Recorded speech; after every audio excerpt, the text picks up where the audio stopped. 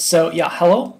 I'm going to show you a pretty awesome plugin for Adobe Illustrator, which is called SymmetryWorks. And the cool thing about this is you can easily create patterns from pretty simple shapes. And let me just demonstrate it for you right here.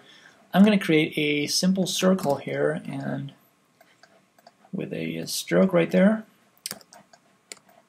And I'm going to try and make it a little bit more interesting, probably round the corners a little bit. So now we have a pretty basic shape right there, a basic curve.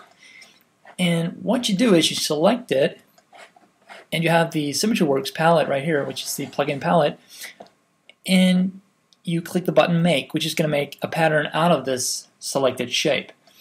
So right there you have it. You already have a sort of fairly good looking pattern right there. So now what you can do is it sort of takes your shape right there and just duplicates it all around here in these tiles, which you can specify right here.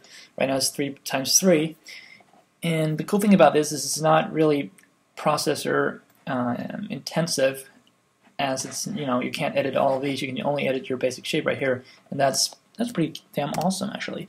So what you can do is you can see if I rotate it right here, the other shapes will automatically update accordingly.